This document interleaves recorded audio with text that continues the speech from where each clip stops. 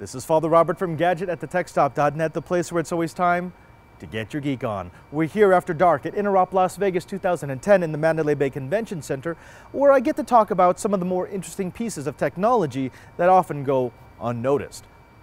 Ever since we've had trade shows like this, conferences like this, there's always been a tension between exposure and security.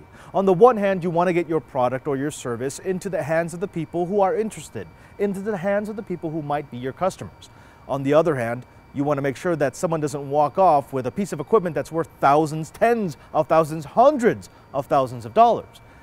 Here at Interop, we found a nice mid-range.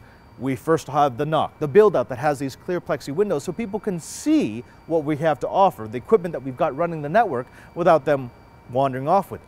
But also we've got a big advantage in access.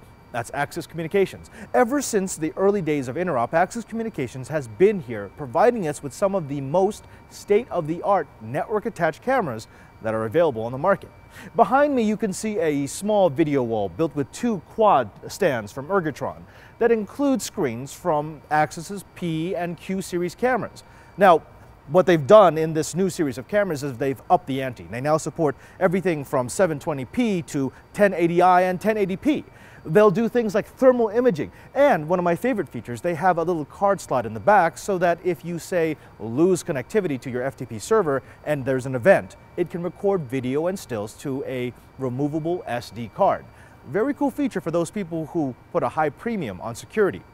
More than that, in this series of camera, they've really done a great job of making sure that quality comes first.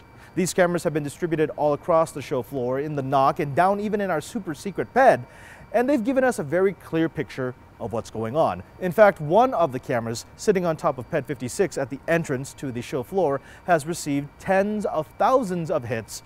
If you want to find out more about Axis Communications, you can always stop by their website at www.axis.com, or if you happen to be in Vegas for the last day of Interop tomorrow, you can always stop by, say hi, and I'll show you what they got. I'm Father Robert. This is Interop After Dark, and remember, there's no Uber Geek without you.